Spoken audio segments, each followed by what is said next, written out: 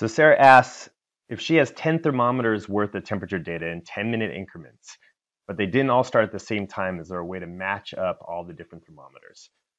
So here what we have is just 5 so that it fits on the screen well. 5 different temperature readings, T1, 2, 3, 4, and 5. And timestamps that are close but not quite lined up all in 10-minute increments. I'm going to show you a way with Vlookup. I'm going to also show you a kind of cheat way just using delete. So let's make this smaller. I'm going to take these, copy, and paste right here. That was Control-C and Control-V.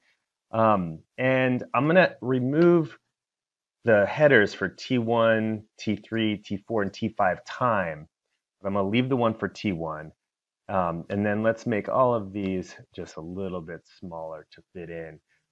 You'll see why I left these blanks in a second. It's kind of a way to cheat because I'm incredibly lazy and I like to copy and paste without typing.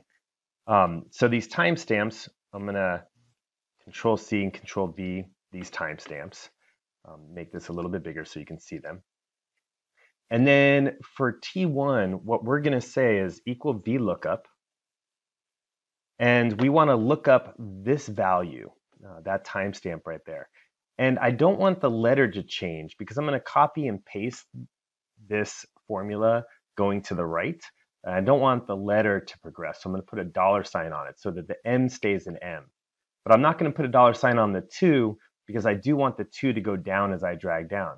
And what Vlookup is telling me, it's saying look up this value in some table. So to put that table in there, I just need to put, M2, put a comma. Now it says table array. What I want the table array to be is this table. So I'm looking for this value, M2, in this table, comma. The column index number is I want the second column to be returned from this table. There's only column 1 and column 2, so it's pretty easy, but column 2 right there.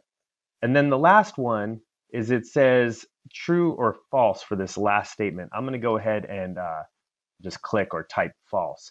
That means I want it to be exact. That's what false means, and it'll tell you that. And I'm going to end the parenthesis there, but before I go, I want the 2 from that table to always stay at 2, and the 22 to stay at 22, so that when I drag down, those numbers don't change.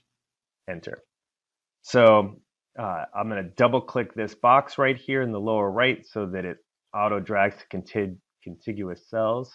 And we'll see that sure enough, this table matches that table just like we had wanted. So now what I'm going to do is take this, these results right here, Control-C, I'm going to Control-V here, Control-V here, Control-V here, and Control-V there. And now what that should do is line these all up. And you're like, well, why are these NAs here? Well, if we go back to T2, we'll see that it started at 430. So there is no value for 420, 410, and 4. Same for T3 and T5.